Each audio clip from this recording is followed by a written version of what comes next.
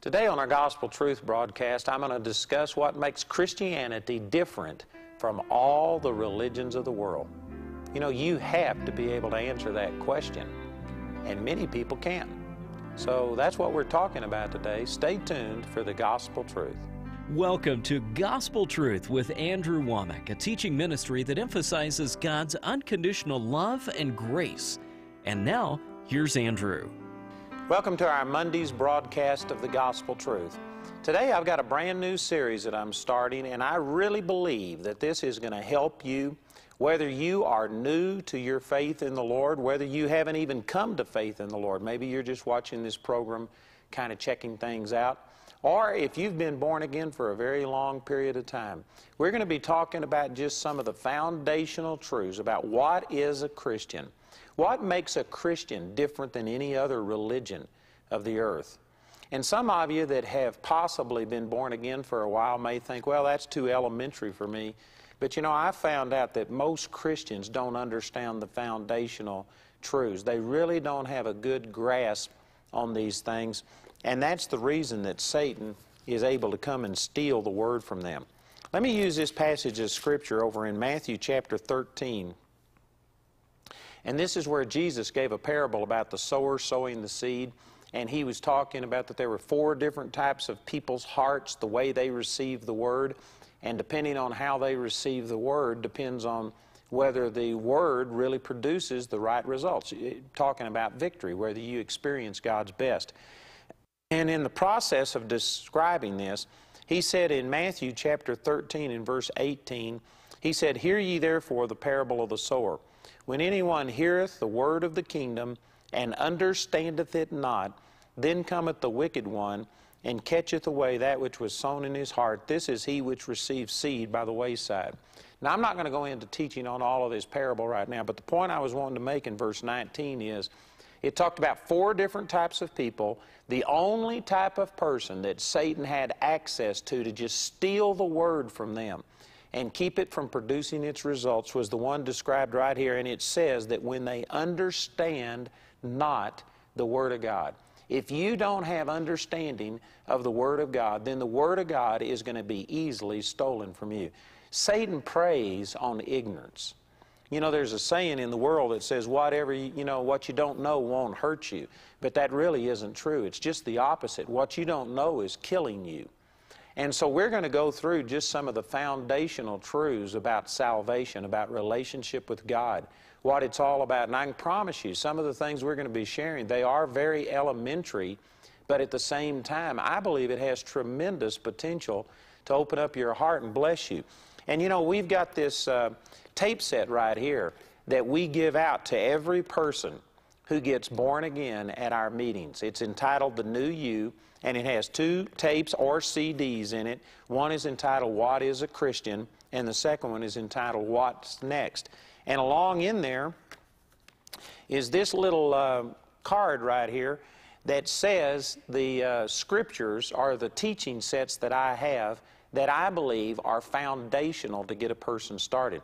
So we give these people who get born again either this new album right here, or we just had this come out in book form too. And we now have this available in book form, in print. And I believe that this is just a tremendous tool to get a person jump-started and going in their relationship with God. And not only that, but it lists in order the teachings I have that I believe would be beneficial for a person to start learning these truths. And so, you know, I've got over 400 different tapes available. I've got books, videos, DVDs, all kinds of ways of ministering to people. And sometimes people are at a little bit of a loss about, they've made a commitment to the Lord, but they don't know where to start. And so basically this is a starter kit. This is how you get started, just dealing with foundational truths. And now to have it out in this book form, I believe it'll not only be good for you, but this will also be a great tool for you to take and share with somebody who's possibly interested in their relationship with the Lord and they don't know exactly how to get started. And the very first teaching, what we're going to begin on this week, is talking about what is a Christian. And there's a lot of confusion about what a Christian is, even among people who claim to be Christians. Let me just say this right up front, that not every group that represents themselves as being Christian is really presenting the true gospel message. And I think that there's, excuse me, many ways that I could prove that I could reveal that, but just real quickly, the simplest way, I believe, is if you would just look around. The word Christian means little Christ, and it was originally used as a derogatory term applied to the followers of Jesus because they were so much like Christ that they said, well, you're just like a little Christ. You are acting like Christ. You are doing all of these things. Do you know what? If there's a lot of people who are claim to be Christians today and were arrested for being a Christian, there wouldn't be enough evidence to convict them. I mean, they aren't Christ-like. They don't have that power. You go into some churches who claim to be Christians, and I guarantee you all they've got is just a different doctrine than somebody else, but there is zero, zippo, zilch, nada evidence of it in their life.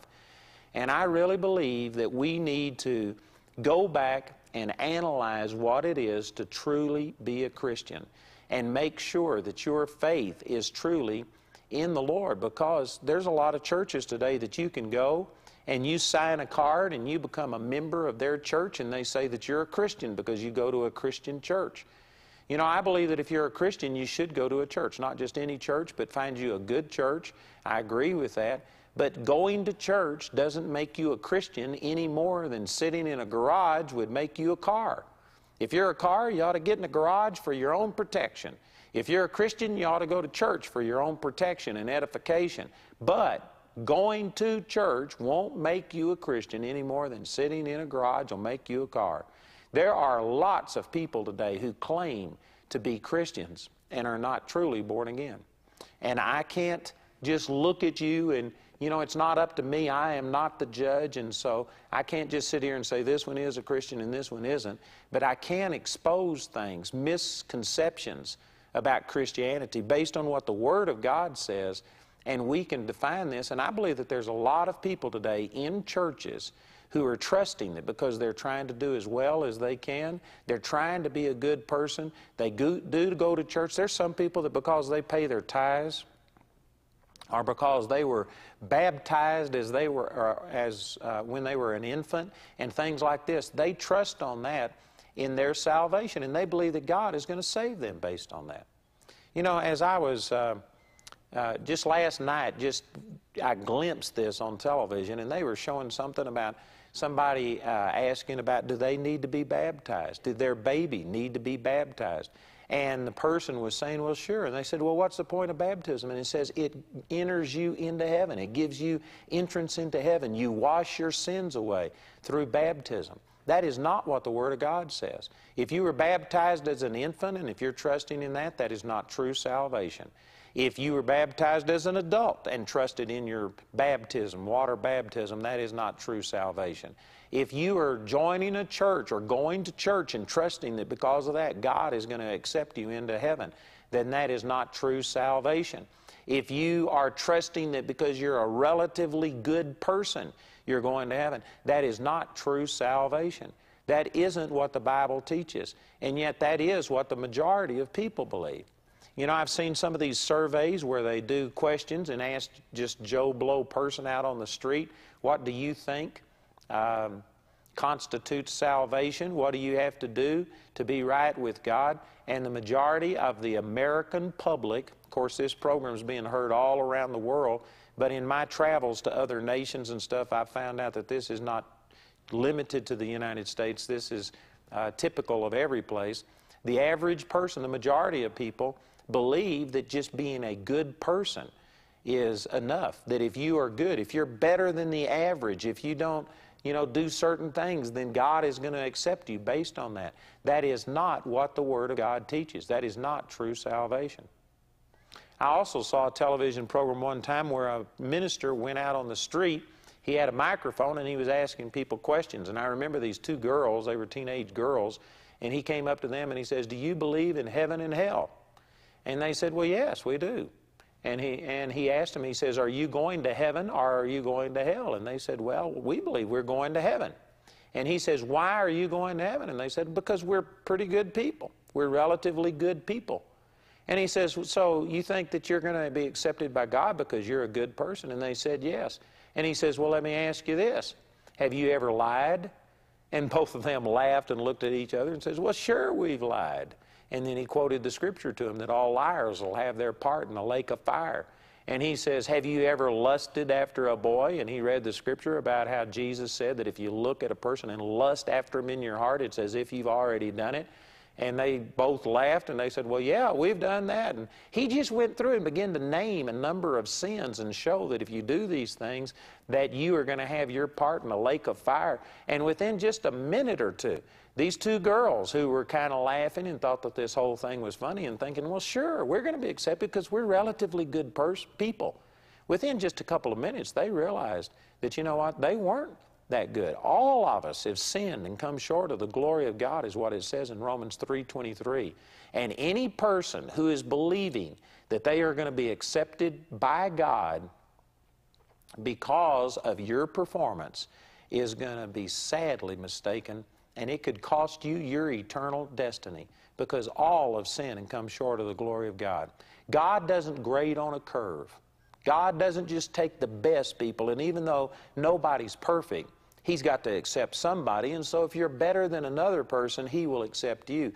That's not what the Word of God teaches. The Word of God teaches that you either have to be perfect, sinless, have zero problems in your life, never having done anything if you are going to be accepted with God based on your performance, or, since nobody can do that, you have to accept a Savior. You have to receive Jesus as your personal Savior, and then you get accepted by God based on whether or not you have put personal faith in the Lord Jesus Christ. Big difference.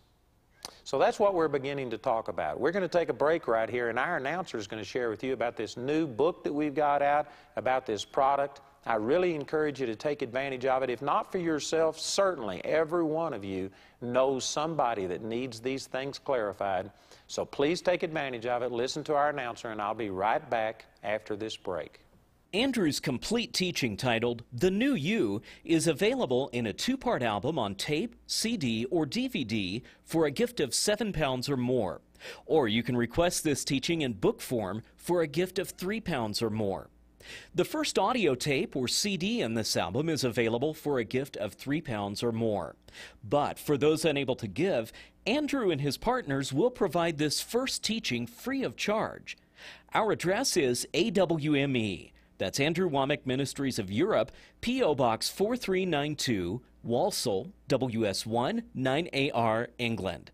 Our telephone number is 01922-473-300, and website orders can be placed at www.awme.net. We hope to hear from you today. And now, Gospel Truth continues. So we're beginning to talk about what is salvation, what is being a Christian. And I tell you, even though most people think, oh, well, I know that, most people, I don't believe, truly understand this. There's a lot of misconception. And it's just my opinion. I don't have a way of proving this. But I wouldn't be surprised if there aren't a huge number of people who called themselves Christians, who lived a relatively moral life, who went to church, and yet they are going to split hell wide open, because being a Christian is not about just living a holy life. You know, if it was just you be good and don't do this and don't do that, and you live a holy, moral life, and that makes you accepted with God, if that's what salvation was, hold on to your seat here, because this is going to shock some of you. But if that's what salvation was, then many of the other religions of the world would have a leg up on Christianity. That means that God would be accepting them, because, you know, if you go into some of these Arab countries, the real strict Arab countries, they have a code of modesty that I guarantee you makes America look terrible in comparison. Matter of fact, you'll find out that they won't allow most American television and movies and stuff into these Arab countries because of the lewdness and the sexual content to it. And I believe that they're correct. Their standard of holiness in those areas is better than ours. If you go into some of these countries and if you steal, do you know what they do? They cut off the hand that steals. And because of that, in some of these countries, you can actually go to places where they don't lock their doors. It's safe to walk the streets at night, and the reason is because they are so harsh in their punishment and things like this, that their standard of conduct, their level of morality is better than some of the quote-unquote Christian nations. You go to some of the Buddhist and the Hindu, and these people are so religious, so zealous. I remember the very first time I ever traveled to India, I saw a little kid crumpling up rose petals in his hands like this and feeding ants because he was worshiping them. They could have been ancestors. I saw people that took whips and beat themselves with whips and did all of these things. There's people that are much more zealous than what you are in their approach towards God. And yet, I'm going to say some things here that will offend people, but it's the truth, and the truth is intended to set you free if you'll receive it. But the truth is that there are people who are zealous, that are beating themselves with whips, that are shaving their heads, taking an oath of poverty, putting on saffron robes, begging, humbling themselves. They're doing all of these religious calisthenics, and they are going to split hell wide open. And I know some people are offended at that, saying, well, how dare you do that? These are good people. These are people. Well, see, here's the point, that true Christianity isn't about your goodness. The truth is that even though you may try and be as good as you possibly can, Romans chapter 3, verse 23 says, all have sinned and come short of the glory of God. Nobody, I don't care what religion it is, I don't care what place in the world you live, I don't care if you cut people's hands off if they steal, if you make the women wear these robes and veils so that all you can see is their eyes, I can guarantee you in their heart, all men and all women have sinned and come short of the glory of God. If they haven't committed it with their physical actions, they've committed it in their heart, is what Jesus said in Matthew chapter 5. If you lust in your heart, it's as if you've already committed it. If you hate it in your heart, it's as if you've already done the action of murder. Nobody can ever stand before God and deserve salvation. Salvation isn't something to be earned. It's a gift to be received. And this really, I'm just setting the stage right now, but this is what really sets Christianity apart from every other religion on the face of the earth. I don't know if you've sat down and thought about this, but every religion believes in a supreme being. Some believe in more than one, but the majority, the dominant world religions, most of them believe in one God, and they believe that there is a heaven, and they may call it something else to be gained, and a hell to shun. So they believe some of the basic things, but the things that sets Christianity apart from all the other religions of the world is we are the only religion, if you want to use that term, that has a Savior. There is no other religion. You can look to Buddhism, Hare Krishna, Hare Ram, Taoism. You could look at any religion, Islam. Every religion on the face of the earth except true Christianity places the burden of salvation upon you. It's all based on how holy you can be. You've got to live up to a standard. And if you're in an Arab country, it may be this standard of holiness. If you're in a Buddhist country, it may be this. And they all have their different standards, but it's all the same thing. Basically, here's all of these rules that you must do, and you live as holy as you possibly can and hope that you can enter into heaven. Now, sad to say, there is a branch of Christianity, not true Christianity, but false Christianity, what I call religion. Religion, to me, doesn't matter if it's talking about any of these other religions. It's just, religion is a term that describes man's thoughts about God, man trying to approach unto God based on their own effort and based on their own wisdom. True Christianity isn't us approaching unto God. True Christianity is God coming to us and saving us and doing for us what we could not do. And see, all the other religions put the burden of salvation upon the back of the individual. You have to do this and this and this. And there are some segments that call themselves Christians that basically teach the same thing, that preach unless you live holy, unless you go to church, pay your tithes, unless you join this church, unless you are baptized in a certain way, unless you do this religious ritual, then you can't be saved. All of that is false. All of that is wrong. It doesn't matter if you call it Islam, if you call it Buddhism, if you call it any religion on the face of the earth, or if you call it Christianity. If the message is you have to do this, and then based on how well you perform, then God will either accept you or reject you based on your actions. That is wrong, wrong, wrong, wrong, wrong. And the reason that Christianity is set apart from all other religions on the face of the earth is that we are the only religion that has a Savior. In other words, God saw that no person could overcome this sinful nature that we had. We might restrict it to a degree and live holier than somebody else, but who wants to be the best sinner that ever went to hell? The truth is, all of us have sinned and come short of the glory of God. Every person that has ever breathed on the face of the earth deserves hell because we have sinned and transgressed God. We have done selfish things. We have rebelled. We've hurt other people. We've hurt ourselves. Every person that has ever lived on the face of the earth deserves to go to hell. And we can't save ourselves.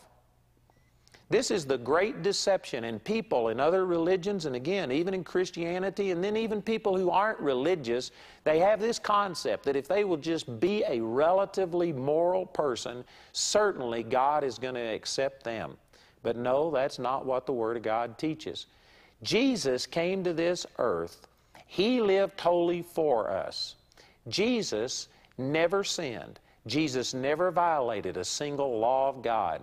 Jesus lived perfect, and He deserved salvation. He deserved a relationship with God based on His own goodness. He's the only person that's ever walked on the face of the earth that ever lived a sinless life.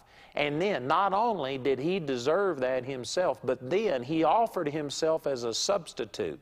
And because He was God, and I'll explain this more as we go into this, it's very critical that you understand that Jesus wasn't just a man, but Jesus was God. And because He was God, manifest in a physical body, when He offered Himself as a substitute for us and took our sin, and God the Father placed all of the sin of the human race upon Jesus, and that sin entered into Him. And when He suffered for our sins, then He not only deserved a perfect relationship with His Father because He lived it and He earned it and He deserved it, but then He took all of that holiness and submitted it and allowed our sin to come upon Him. He took our sin and gave us His holiness. And it was the great exchange. He took the sin of the whole human race upon Himself. He suffered our punishment so that God would never have to punish us, so that you would never have to go to hell. And as He took your sin, He gave you His righteousness. Now, all of this is available, but it is totally dependent upon us humbling ourselves, admitting that we can't save ourselves and that we need a Savior, and putting faith in a Savior. This is what makes true Christianity different than all the other religions. We have a Savior. When I stand before God, it's not going to be, God, I did this, and I did this, and I lived holy, and I was better than this person over there. Nope, it's going to be, Father, I stand here, and the reason I trust that you are going to receive me is because Jesus became my Savior. Jesus bore my sins. Jesus suffered my punishment, and in return, He gave me right standing with you as a gift. It says in Romans chapter 6, verse 23, it says, the wages of sin is death, but the gift of God is eternal life. You deserve death. I deserved death, but God doesn't give you what you deserve if you will receive this gift of eternal life. But if you think that you're earning it, if you are shaking your fist in the face of God and saying, you owe it to me, I'm living holy, now you do this, I must be accepted, then you get rejected because you don't have a Savior. You either have a Savior and are accepted with God through what He has done, or You have to stand there on the basis of what you've done, and all of us have sinned and come short of the glory of God. You don't want that. You know, I've got a lot more to share on this, and we're going to continue this on our program tomorrow, so I encourage you to join me. And also listen as our announcer gives you some information about these materials and this brand new book that we have out entitled The New You. It would be a blessing. So listen and call or write today. Andrew's complete teaching titled The New You is available in a 2-part album on tape, CD, or DVD for a gift of £7 or more. Or you can request this teaching in book form for a gift of £3 or more. The first audio tape or CD in this album is available for a gift of £3 or more. But for those unable to give, Andrew and his partners will provide this first teaching free of charge. Our address is AWME. That's Andrew Wommack Ministries of Europe, P.O. Box 4392, Walsall, WS1 9AR, England. Our telephone number is 01922-473-300, and website orders can be placed at www.awme.net. We hope to hear from you today. You know, I felt as I was ministering today that many of you just really saw some things clearly, that the Holy Spirit spoke to you. There may be some of you that realized you have just acknowledged that there is a God, but you haven't really made Jesus your Savior. Your faith hasn't been in Him, but your faith has been in yourself and in your goodness. Today, you need to humble yourself. Today, you need to make Jesus your Lord. And we have available to you people right now, wherever you are, that could take your call, that could not only give you the materials we're offering, but they could also pray with you. And this could be your day to confess publicly that Jesus is your Savior. So please call that number that you see on your screen. I believe that this would be a real help to you. We also would like to point out Andrew's upcoming speaking schedule. All meetings are open to the public and no registration is required for these events. Visit our website or call our helpline for more information. Mark your calendar and come meet Andrew at one of these events. I'd like to give a special invitation to all of our full-time ministers watching this program to come join me on November the 5th through the 7th. In England, we're going to be holding a ministers conference with Pastor Bob Yandian. Charlie and Jill LeBlanc will be doing praise and worship along with my wife. It's going to be in Buxton. This is in Derbyshire, England, at the Paramount Palace Hotel, November the 5th through the 7th at Derbyshire, England. Be sure to tune in tomorrow for more gospel truth. I'm going to be accepted with God because of what Jesus did for me, not because of what I have done for Jesus. My faith is in a Savior. And my point is that if I have lived holier than you have, and yet I had to have a Savior, then I can guarantee you, you have to have a Savior. Every last one of us have to have a Savior. And this is what all of the other religions of the world miss. They do not have a Savior. In every other religion, they acknowledge a God, they acknowledge a heaven and a hell, but it's all based on your performance. If you will shave your head, put on a saffron robe, shake a cup, take an oath of poverty, if you will deny yourself, if you will have a jihad and kill the infidels, it's all based on what you do. But you know what? Christianity, it's not based on what you do. It's based on what was done for you as a love gift. And it's just a matter of, will you accept it? Will you receive it? That's tomorrow on Gospel Truth.